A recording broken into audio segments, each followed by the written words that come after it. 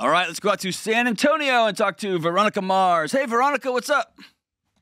Hello. How we doing? I'm doing good, thank you. How about you? I'm doing well. Thank you for hopping on here. We had somebody cancel last minute, and I appreciate you joining us. What's up? Well, I hope I don't come as just thinking about myself in this call, but I guess I might need some hard truths. My question is... Hold on, Veronica. Veronica, before you ask, who told you that thinking about you is bad? What? Somebody told you that just thinking about Veronica is no good. I know. I was not expecting that, but... Who told you that? Just after listening to the previous call, it's kind of hard to think, well, I should... why am I just thinking about my perspective? So I said, I may hear some hard truths in this call, but I said, we'll find out. I think your perspective matters, but go ahead. All right, go for it. Yes. I mean, it's important to me, and that's the reason why I sent this question. So my question is, should I continue to force my teenage sons to attend church? We've been having this discussion for a long time where I have to be nagging, where I have to be telling them we're going to Mass at a specific time. Like, that's the only thing that I kind of won't let them get out of, in addition to going to school. But it's this constant battle. And there's this debate, especially with my 15-year-old son, who I think the more I push it, the more resistant they are. And I really don't want to push them away from religion or from having or finding a connection, with God. But I just don't know which better way to get them closer. And I know that, I come from a religious family, but I have found throughout the years, especially as I'm older, that just having this church connection gives me some food for my spirit, and that has helped me so much on the hard times. So my hope for them is that whenever they're older and they're going through hard times, or even now, that if they lose hope in the world, that they can just, be able to say, God loves me, and kind of reach out, have that kind of connection. But I'm not sending the message somehow. I just feel like we just keep talking about it, and there's no agreement. We're not going anywhere with this. Okay. Hey, you're not crazy. It's a great question. And I promise you, millions and millions and millions of moms across the country are asking themselves that same question. So thank you for being brave. Okay. What's Dad's opinion on all this? Well, he says, actually, yes, he supports my statement. Like, sometimes I've been having to call and say, hey, can you please talk to them or something, right? So he supports the fact that, yes, they need to continue. Yes, they need to go. But the example shows a different way. That's all I care about. Yeah. Because your kids see you, your boys see you when things get tough in your life. They see you pray. They see you go to church. Mm-hmm. They see you talk to your church friends. When things go sideways in their dad's life, they do not see that. They see him turn to other things. Yes. So it doesn't matter what he's saying. It matters what he's doing.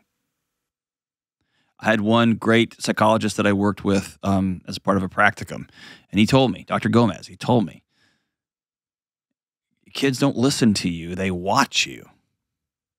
So if you want a particular behavior out of your kids, if you want them to treat people right, to treat people with honor and dignity, if you want them to work hard, then you work hard. Then you treat people with dignity and respect.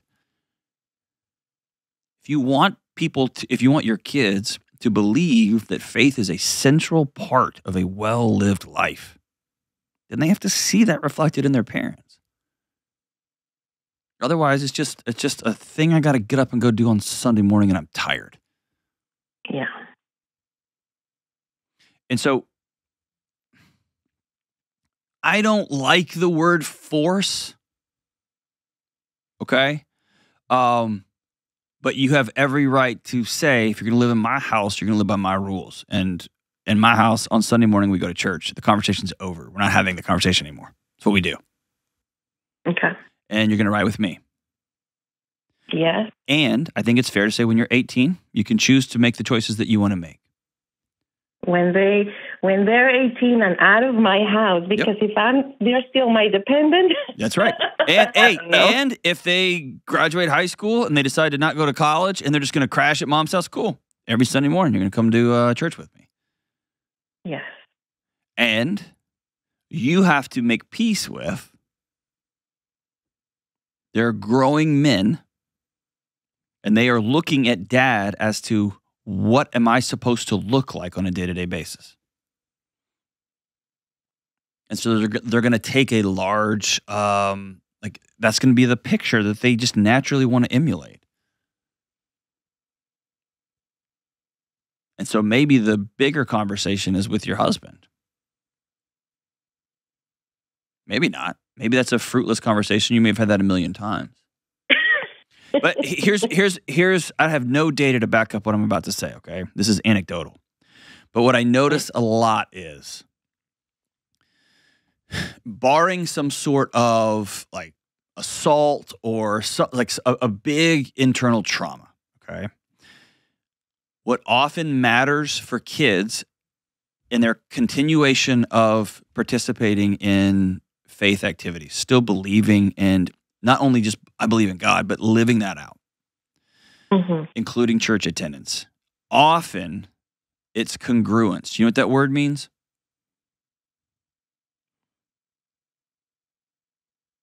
Please expand. Congruence as far as... Basically, is my mom and dad the same person at home as they are pretending to be in this church building place? Yes. Okay, I get it. And in church, if they're sitting there and the pastor is saying, you have to ask for forgiveness, and you go home and mom and dad never ask for forgiveness.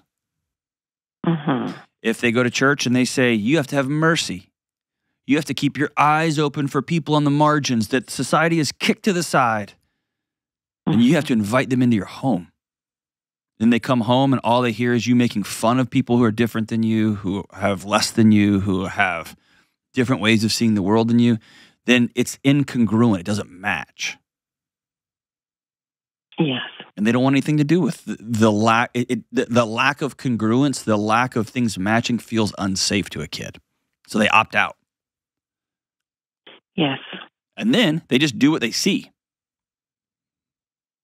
And if they see dad with a 12-pack on Saturday nights and kind of stumbling through the morning unshaven, grabbing a cup of coffee, that's the road they're going to take. That's the map they have. Yeah, I think part of what they say is the incongruence that they see. I mean, not with the family activity as much, I mean, I can see several areas, but with just the religion in general. Yeah, and some of that is, I want 15 and 16 and 17, 18 and 25-year-olds. I want people to have that. Yeah. Because a lot of times churches have completely failed in that. They are incongruent. They're embarrassing and disgustingly incongruent. Yes. How often have you seen people or heard churches and you think, are we reading the same book? Right? So they're right. They're right. And they're also, by the way, faith feels really heavy to you. They're also noticing this with their politicians, and they're noticing this with their teachers. Oh, definitely. Right? It's different when you're 17 and you start to recognize a hangover, and then you see your social studies teacher come in one Monday morning. You're like, oh, right? Like, oh, you're a person. Yeah. Right? And so they're coming of age to be able to see the world, begin to slowly see the world as it really is.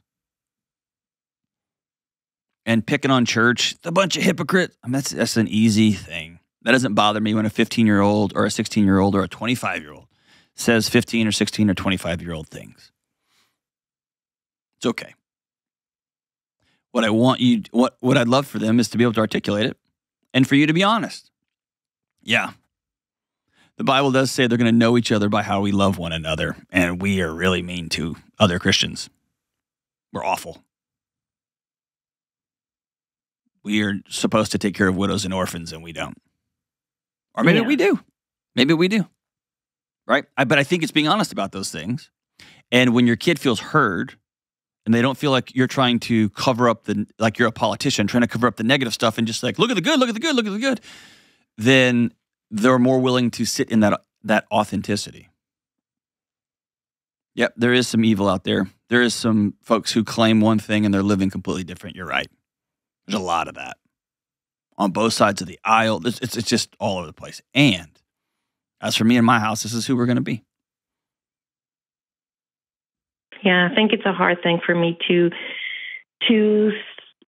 set boundaries with them or rules, hard rules. So this has been probably the area where I have the most hard rules about them continuing to attend. Why are you scared to love your kids with boundaries? I don't know. They love my kids with boundaries. Wow. The greatest gift you can give your boys is boundaries. It's the greatest gift. Okay. I'll see it as a gift and not as And Veronica, I grew up 4 hours from you. I know. It's hard. It's very, very hard. And you feel like every time I put up a boundary, I am severing my relationship with them. You're not. You're building deep, deep roots.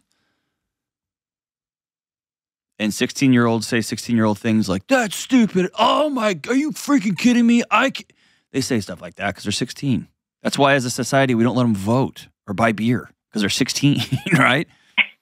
I think, and it's also because it's so different than the way I grew up, right? So I would never dare to say anything back to my parents, or say it's a waste of my time, or So I guess the change is also kind of hard. The expectation of how come you're pushing back so much?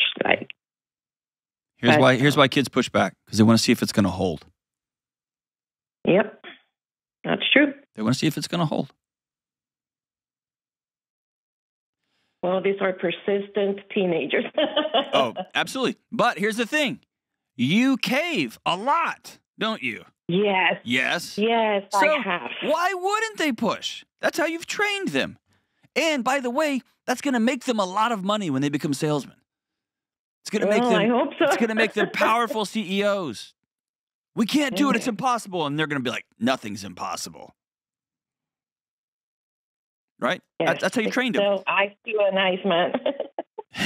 But you also have to show them there are things in relationships that I don't move on. If you're gonna live in my house, we go to church on Sunday. It's just how that rolls here.